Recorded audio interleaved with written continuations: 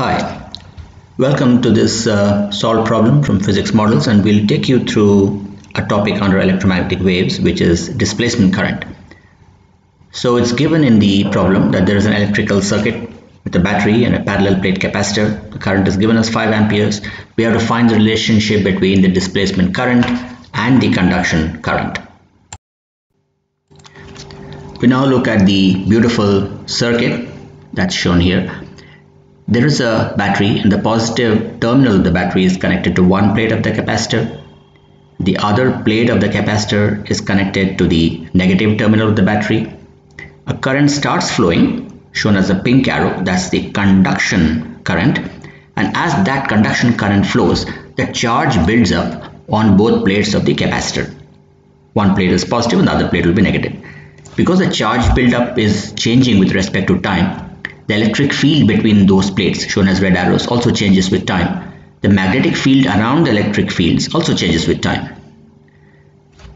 As a result of this, now let's look at the equation.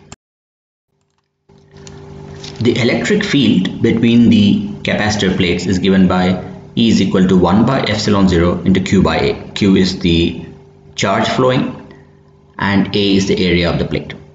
And let's not forget the time element as well. Now the electric flux between the plates is nothing but electric field into the area of the plates. So that's E into A. When we multiply that, we'll get electric flux is equal to 1 by epsilon 0 into Q, because A and A will cancel. Maxwell's equation says that the displacement current ID is equal to epsilon 0 into d by dt of electric flux. The d by dt comes because flux is changing with time. And if we substitute into this equation, we will see that epsilon 0 and epsilon 0 cancel in the equation, and we get the displacement current ID is equal to dq by t. Now, d by dt of q is nothing but the rate of movement of the charge q. That is the definition of current. Q is coming from the battery, not from anywhere else, and the current therefore cannot accumulate. Is the same dq by dt that has to continue between the capacitor plates. Therefore, ID is equal to IC. That's the relationship, and that's the value as well. Thank you. I hope you found this video useful. Have a great day.